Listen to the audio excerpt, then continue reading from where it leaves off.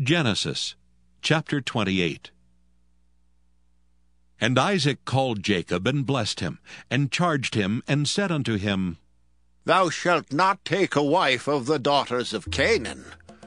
Arise, go to Padan Aram, to the house of Bethuel thy mother's father, and take thee a wife from thence of the daughters of Laban, thy mother's brother.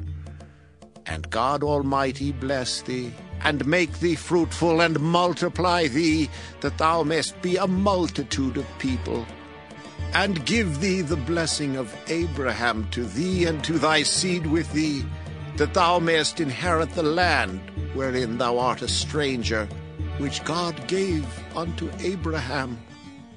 And Isaac sent away Jacob, and he went to Padan Aram unto Laban, son of Bethuel the Syrian, the brother of Rebekah, Jacob's and Esau's mother. When Esau saw that Isaac had blessed Jacob, and sent him away to Padan Aram to take him a wife from thence, and that as he blessed him he gave him a charge, saying, Thou shalt not take a wife of the daughters of Canaan. And that Jacob obeyed his father and his mother, and was gone to Padan Aram. And Esau, seeing that the daughters of Canaan pleased not Isaac his father, then went Esau unto Ishmael, and took unto the wives which he had Mahalath the daughter of Ishmael, Abraham's son, the sister of Nebajoth, to be his wife. And Jacob went out from Beersheba, and went toward Haran. And he lighted upon a certain place, and tarried there all night, because the sun was set. And he took of the stones of that place, and put them for his pillows, and lay down in that place to sleep. And he dreamed, and behold, a ladder set up on the earth, and the top of it reached to heaven. And behold, the angels of God ascending and descending on it. And behold, the Lord stood above it, and said, I am the Lord God of Abraham thy father, and the God of Isaac. The land whereon thou liest, to thee will I give it, and to thy seed. And thy seed shall be as the dust of the earth, and thou shalt spread abroad to the west, and to the east, and to the north, and to the south.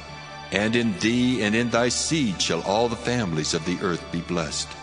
And behold, I am with thee, and will keep thee in all places whither thou goest, and will bring thee again into this land. For I will not leave thee, until I have done that which I have spoken to thee of. And Jacob awaked out of his sleep, and he said, Surely the Lord is in this place, and I knew it not. And he was afraid, and said, How dreadful is this place! This is none other but the house of God, and this is the gate of heaven. And Jacob rose up early in the morning, and took the stone that he had put for his pillows, and set it up for a pillar, and poured oil upon the top of it. And he called the name of that place Bethel. But the name of that city was called Luz at the first. And Jacob vowed a vow, saying, If God will be with me, and will keep me in this way that I go, and will give me bread to eat and raiment to put on, so that I come again to my father's house in peace, then shall the Lord be my God.